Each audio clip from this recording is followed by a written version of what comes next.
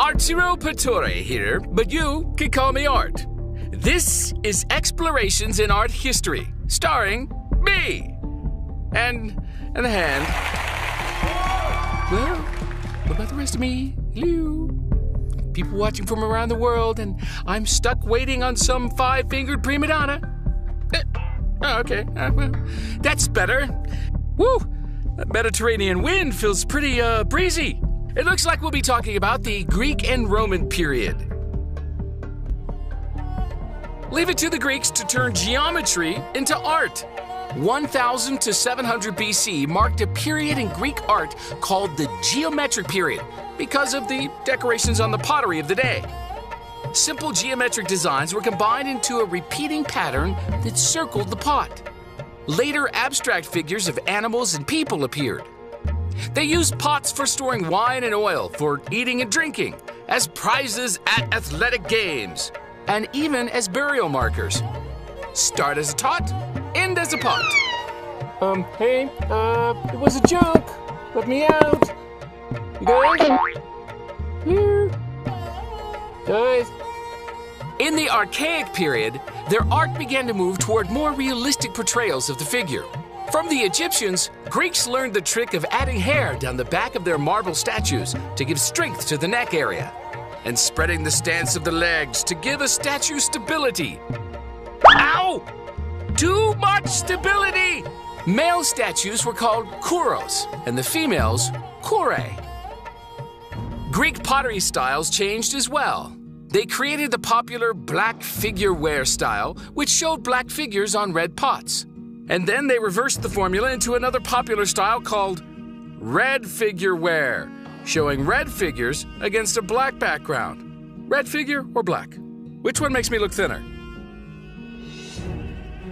Greece, however, wasn't one big happy country at the time. Instead, they had several Greek city-states. The two top dogs, Athens and Sparta, were often at odds, jockeying for position and power, until the Persians attacked in 480 BC. Then Athens and Sparta dropped their differences for the moment, and together they repulsed the invaders. But not before Persia had done some serious damage to the city of Athens. It was time for the Athenians to rebuild. Surging with confidence after their triumph over the Persian Empire, the Greeks launched into a golden age called the Classical period.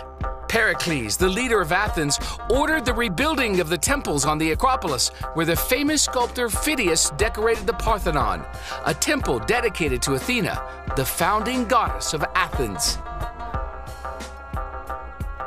Classic sculptures became more realistic and at the same time idealistic. Sculptors like Polykleitos searched for the mathematically perfect proportions of human beauty. Poses became more natural by using principles like contrapposto, a pose that gave an elegant balance to the figure by shifting the angles of the shoulders to the pelvis. Using the ratio of the size of the head to the body, Greek artists discovered that the average male or female has a proportional height of 6.5 to 7 heads. By increasing the size of the body to the head, they discovered a more visually appealing proportion. Even today, comic book artists use these idealized proportions to draw superheroes. Art will smash! Yeah! In 336 BC, Alexander the Great took power and spread the Greek Empire from Egypt to the borders of India. His death ended the Classical period. In the Hellenistic period, Greek sculptors still popped out amazingly lifelike sculptures, but now they added more emotion and action, like poor Laocoon and his two sons being strangled by two giant snakes sent by the gods as punishment. The sculptor Praxiteles broke the long Greek tradition of portraying male subjects in the nude and the females clothed with his Aphrodite of Knidos, which became the first nude woman. More Roman copies were made of this Greek sculpture than any other. The idea of empire appealed to the Romans too, and in 214 BC, they took control of Greece. The Romans loved Greek culture. They copied Greek statues, paintings, and architecture. They even adopted the Greek gods, though they renamed them all. Zeus, meet Jupiter. Poseidon, meet Neptune.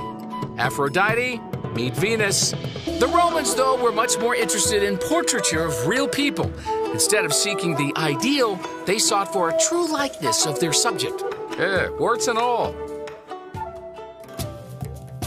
Also, Romans used art as propaganda to promote a political agenda and glorify emperors and their exploits.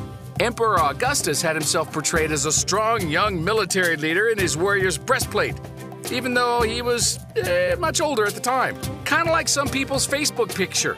Trajan's column is like movie scenario in stone, the sculpted scenes depicting Roman battles and their ultimate victory.